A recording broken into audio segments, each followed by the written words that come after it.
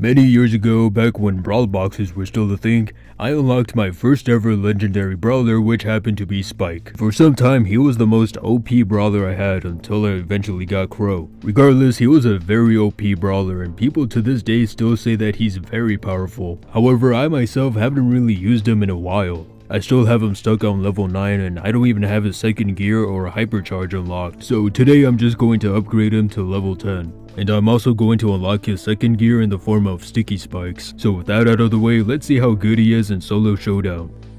So starting off on my first match, as you can see, Spike does some serious damage if his attack manages to connect. It's also surprisingly easy to gain a Supra with only a few attacks needed. But of course that won't help you if you decide to get cocky and end up getting sliced in half like me. But one other thing that makes Spike dangerous is his attack pattern. So right now I'm using his curveball star power, which allows his cactus grenades to move in a curved motion, which allows me to do this.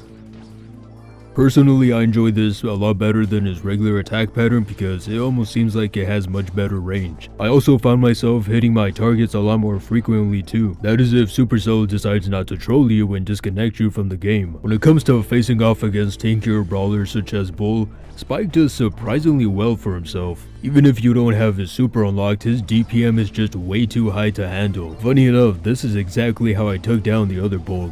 But I think it's more fun to use your DPM by catching a brawler by surprise.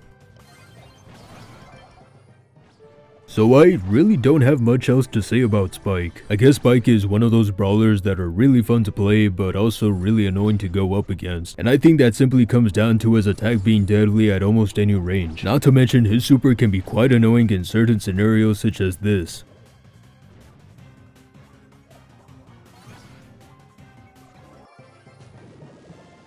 So in my opinion, I think Spike is still very powerful to this day. He may not be able to take down every single brawler the same way, but he definitely has more potential than most. Although I haven't used Spike as much as Crow, after today I think I'll change that. Anyways, have a good day.